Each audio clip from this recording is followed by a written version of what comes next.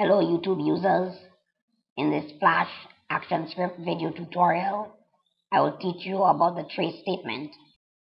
In Flash, we use the trace statement to make sure our code is working properly and to give information to other people and yourself that use your code. The trace statement displays in the output panel, and all it does really is display a small message. So I'm going to open the Actions panel by going to Window, Actions.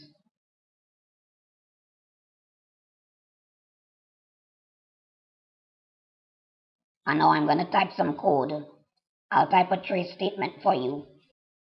Trace, open bracket. ActionScript is fun.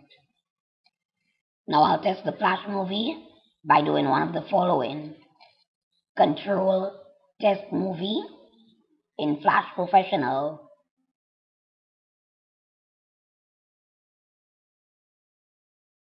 Or File, Publish Preview, Flash, or press Control and Enter on the keyboard. And now in the output window, you can see the little message I wrote. Flash is fun.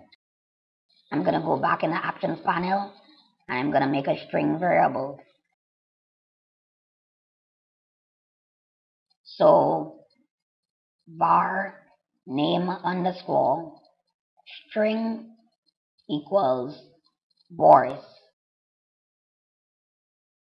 And I'm going to change the trace statement a little.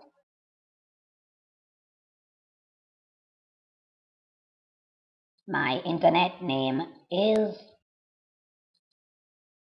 plus name underscore.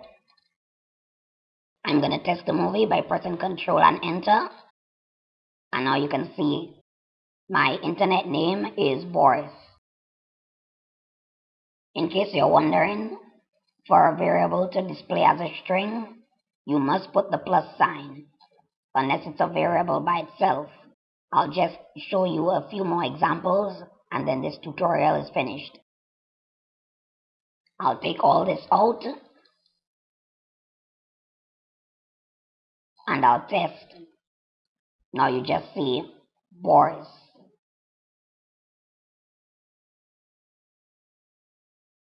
A new variable, var age int equals 17. Change this, name underscore plus is plus age. Now you see Boris is 17.